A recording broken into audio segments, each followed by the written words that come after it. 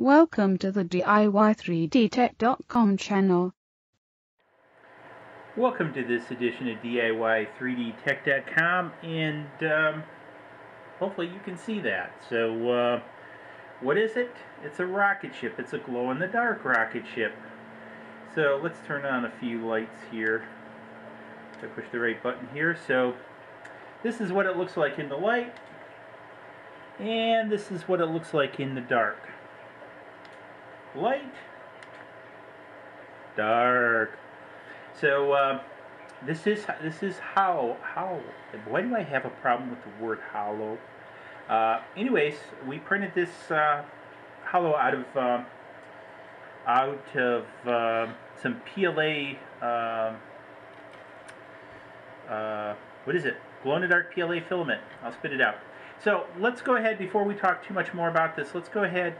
Let's take a look at the time lapse of this, and then we'll come back and talk a little bit more about it. So, time lapse. Now for a time lapse video. Ready, set, let's go.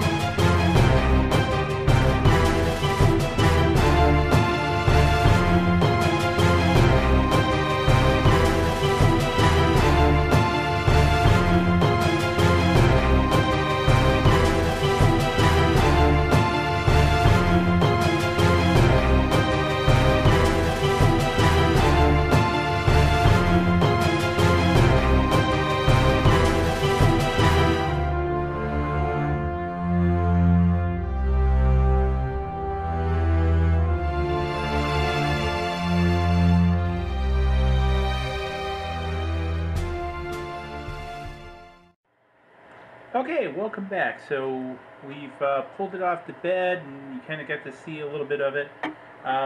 So I printed this out of the glow-in-the-dark PLA, and it's how. And as you kind of saw, it's not too bright. I've exposed this to quite a bit of light prior to showing you it in the dark.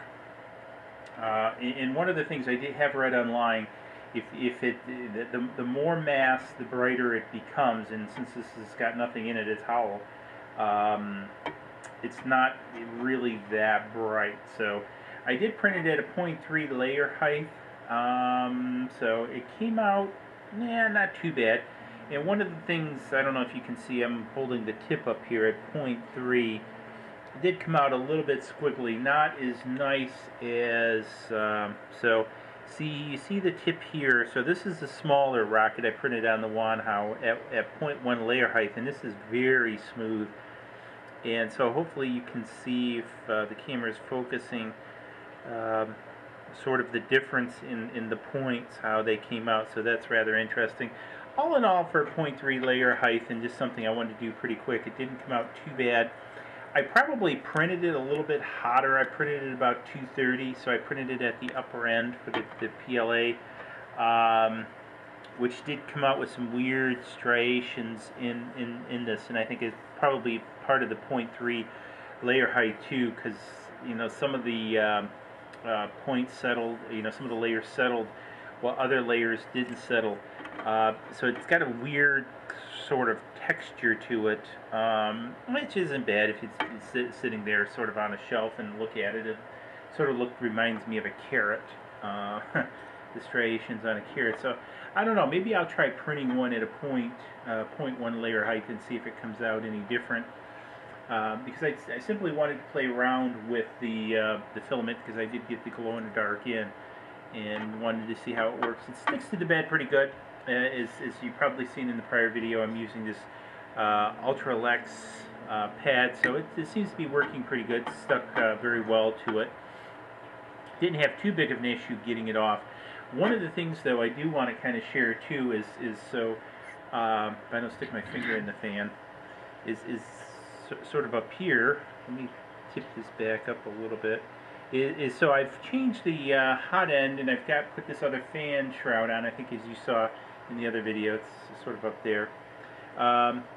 One of the things that I do notice, that especially because I had black PLA in it, and I've printed out some other stuff already, but some of the black still sort of remains in the hot end too, and you can probably see a little bit of it there at the bottom.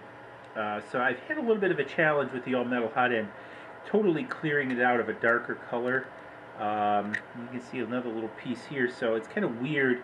I don't know if it's sticking on the bottom or what. The layer fan seems to be working pretty good.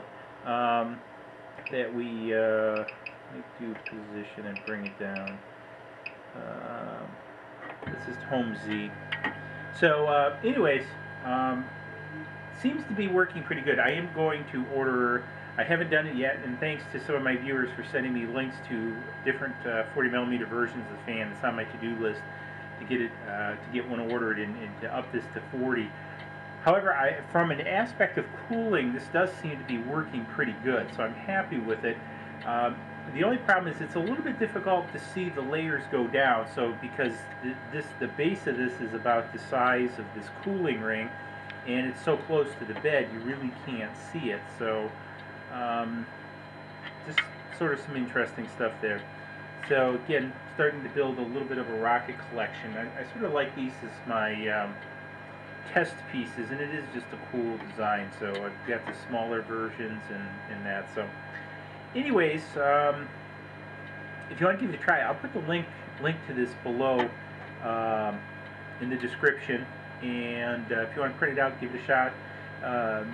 Go ahead. Let me know how it works out for you. And again, I'm playing around. I'm going to do some other prints with this filament, this glow-in-the-dark PLA.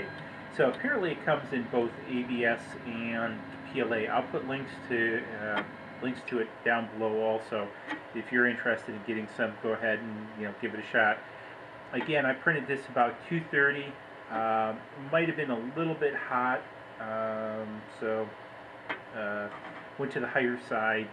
But anyways, so hopefully you found this interesting. You start building your own rocket collection after a while. Let me see if I can just change this up here a little bit so you can kind of see the rocket collection looking down upon it. So anyways, give it a thumbs up.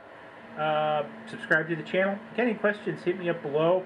How are you doing printing with glow-in-the-dark filament? Have you done it? Have you found any other tricks? Please share them, and maybe I'll do another video on it, and share some of the tricks and tips. So again, looking for some myself. So cheers. See you in the next video. Please click like below and subscribe to the channel to keep up to date on all of our projects.